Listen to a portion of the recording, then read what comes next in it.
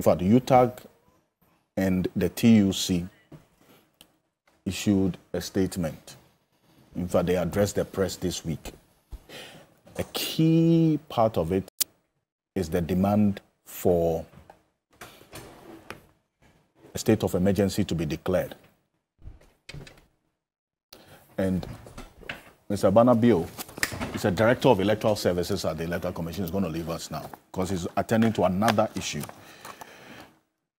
But the key demand that the TUC and 17 other CSOs are making is for a state of emergency to be declared and a ban on all forms of small-scale mining. The Minister for Lands and Natural Resources earlier this week made a response. In fact, he gave a response to this call by the TUC, UTAG, and the others. He has subsequently come to indicate that that statement he made was not a conclusive statement and that there will still be some form of engagement. So let's hear from the Minister for Lands and Natural Resources about the call for the state of emergency to be declared. Take a look.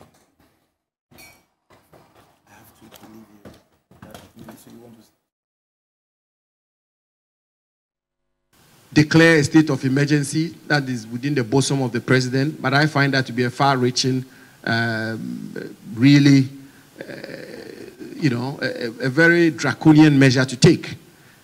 And so we will engage them and we will have this conversation. And I believe out of that, we may be able to come up with some consensus which we can work with.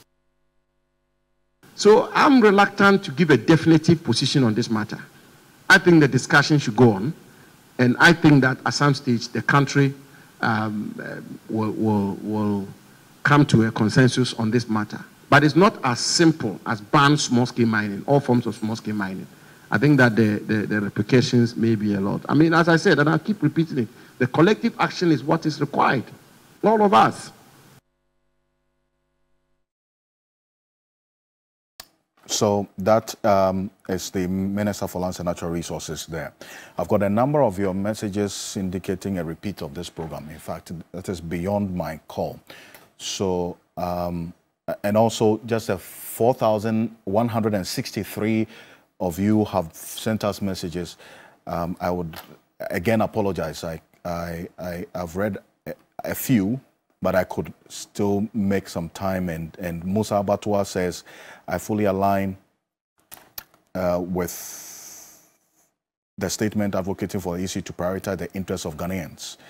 Thank you. Hardy from Pig Farm says, good morning, my brother. Whose interest is this for the EC chair working tirelessly to, he says, protect? We must all support the call for transparency and also trust in the Electoral Commission. Thank you. Fred Forson says, on the EC and the NDC issue about the voters register, the issue is purely mind-boggling. And all the persons there must be open to more questioning and also give the citizens a good reason in increasing the trust in the electoral body. Thank you. Dr. Zato, I'll start off with you on this legal mining matter. Just a couple of minutes on it, because we see the evidence. There's been a 5-member interministerial committee that has been established. But then, what next? Is this the kind of response that you're expecting? Thank you very much, Alfred. There's no Ghanaian with a sound mind who will see what is happening with this Galamsey and be happy with it. No matter your politics, no matter what, when you see what is happening with Galamsey, every Ghanaian will just be devastated about it. But here is the issue. Both the NDC and the MPP have blood on their hands when it comes to this Galamsey. Both of them are entitled to and should get enough blame for what has happened for this Galamsey madness. And I think the prayer of both the NDC and the MPP is that this election we are going to have shouldn't be a single issue election. That Ghanaians shouldn't walk into the ballot box and just think about only Galamsey and vote. Because if it becomes a single issue election this coming, the winner, and if it's just on Galamsey, the winner might be the CPP or the PNC. Because they have never had executive power, they have never had the resources of the state, and none of them has ever had a commander-in-chief who is supposed to prosecute this thing. So this issue is because I want to go back. Let's go back. The Galamsey issue did not just start today. The Galamsey issue did not just come today. In fact, if you look at it, it's getting sophisticated and complicated as time goes on. The equipment being used, the machinery being used. How did we allow it to fester at this level? It should be a collective national shame. And as a country, we all should be able to come together and say, enough is enough about Galamsey. If you just take what happens from, let's just say from 2000, when J. Kufuor was the president, the executive power, we can say, what did he do and how good did he do a job to prevent Galamsey?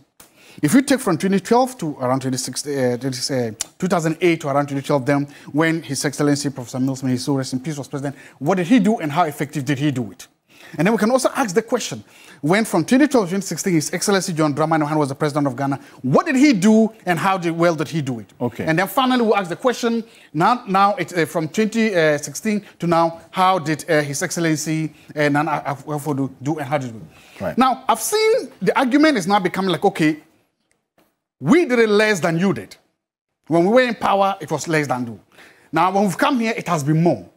That may be true because if you're looking at the figures, as we were saying, that the number of licenses is true. But that is usually what happens when you make a policy or a law and you leave what we call policy window, you leave open holes. Sometimes you say it's a small window to continue. Before you realize, policymakers and especially politicians will drive elephants, will drive trucks through that small window. Okay. The question is that is what has happened because we've left that small window open to now say, okay, let's do it small. My question is, why isn't that the law, whatever we have, why hasn't the law just been banned to say, let's outrightly ban this thing since it started? The law, the point I'm asking is that this issue has affected all of us and affects us differently. And this issue will affect all of us going forward. The question is, are we going to outrightly ban Galamsey?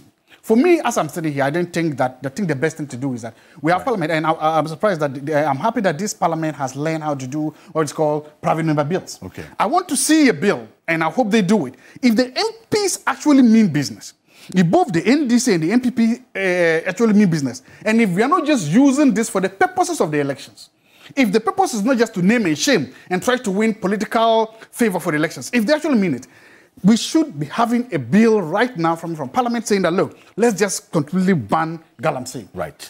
Because if we do that outrightly, because see, the question is that what is going to happen after the elections? If we just use the election to do that, then we are going to make sure that it is going to happen again. Okay. Well, the factors that has made it worse now will continue. Let's get a private, even if it is a private members bill right now, that will show the seriousness of the political parties into bank, because it will continue. Right. Jeffy, quick one on this. And this ban private members motion and so on. What else to be done going forward? Quick one. My submission is divided into three. Just a brief submission on this point. Please, we have just 9 minutes. Yes. Alfred, this increased pace of illegal mining that we are all outraged about, let's not kid ourselves. It's an existential threat. It's a threat to our collective survival. And we must all be genuinely interested in solving the problem. Now, the starting point is to place the blame where it lies. And that is why I will start by vehemently dismissing the argument that my good brother from the MPP has made, that the problem is NDC MPP. Please, you are totally wrong. Don't repeat that anywhere. Under the NDC... I think that... Hold on. No, it's not hold on, Sammy. I mean, I've not told him to repeat anything. So don't tell me I should repeat what I've said. I'm saying that what you said is wrong. Okay, if you want to repeat it, fine. No, what I've said but I'm going to demonstrate to you that what you said is false. Was there Galamsey under the NDC? No problem. Was there Galamsey? Okay. No problem. There was. Hold on. You could say levels have changed, but there was Galamsey under the NDC. Okay. There was Galamsey when His Excellency John Brahma was the commander-in-chief of the Ghana Force. There was. You could talk about volumes. You could talk about numbers, but there was. That's a fact. Okay. Look, illegal mining has been with us since the days of Gold Coast. Under Gyampo, there was illegal mining. Under Nkrumah, there was illegal mining. That phenomenon of illegal mining is not what is happening today. That phenomenon of illegal mining, where a few locals, young people who are in search of jobs, they pick ass, shovel, and they go and dig just to get some gold. They call it black. That is not the kind of Galamsey that is going on.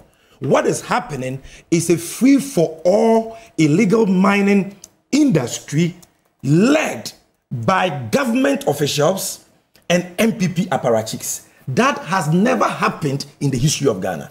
Under the NDC, forest reserves were no-go areas, red zones. You could not do mining in forest reserves. You have come to pass a new guideline to give the president the discretion to allow for mining in forest reserves. Yeah. You cannot equalize. You don't have any classmates. Okay. Number two, under the NDC, we did not have a situation where over 500 seized excavators were stolen by government officials and NDC functionaries, like it happened under Ekowisi and Frimpong Boateng. Okay. Under NDC, Adam Srem, that drone pilot, has a picture of River Cobra in 2016, and you can put it on the screen. I've given it to your producer, as compared to 2018. Under Mahama, the Cobra was crystal clear. Under you, it is as brown as chocolate. You can't equalize. Again, you cannot equalize because today, we know of your ministers, your DCs, your MCs, who are mining in forest reserves. Sampine is one. Akonta mining, Wun to me is another. Gyampo, we know all of them. Under NDC, no minister, no MP, no DC, no appointee was engaged in illegal mining. That is my first point. There is no basis for equalization. Put the problem where it lies. Number two, and I'll be very brief on this point. I am surprised that people are surprised that the Kufuor has scammed them on Galamsey. I am rather surprised at those people who are surprised, because it was clear right from the get-go that the Kufuor was not interested in fighting Galamsey. In 2016, he went to Obuasi, I can share the tape with you, and said, President Mahama say, Motu Abamamia, maybe say Galamsey, and no crack. He rather promised to promote Galamsey. It was when he came into office and saw the media championing the fight against Galamsey that he went and made that lofty rhetoric, that speech about putting his presidency on the line. He never meant it. And I will conclude by saying this, and by making this point very forcefully. In 30 seconds. Any recommendation on this Galamsey menace, which is not linked to the voting out of the MPP, is an exercise in futility. Because the MPP has had 2,807 days. 2,807 days to fight illegal mining. We've given them drones. We've given them soldiers. Operation Vanguard, Galamstop, Operation Hot. We've given them billions of taxpayers' money to fight Galamsey. Today, their scorecard is the brownish, yellowish Pra River and Cobra Brim River and the threats to water supply in this country. So, you cannot expect that in the remaining 84 days we have to the 7th December election, anything meaningful can be done by this government to fight Galamsey. Right. They came to steal, to kill, and destroy. They banned Galamsey, including legal small-scale mining, for 2 years. And when the ban was enforced, they used it as a ruse to capture concessions belonging to legal small-scale miners.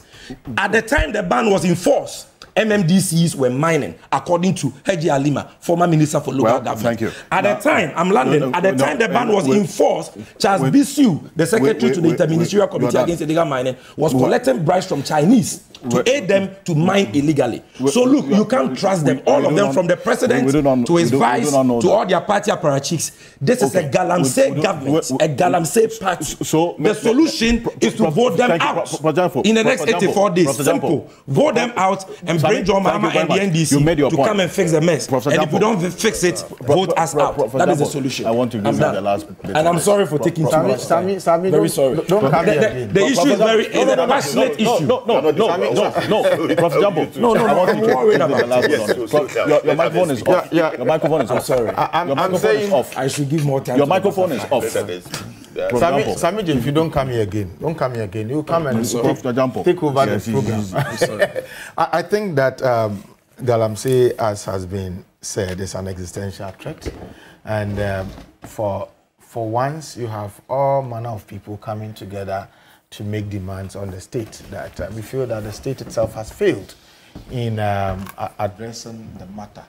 And so there's been several demands, and the various bodies that are springing up to make such demands. Some are interested.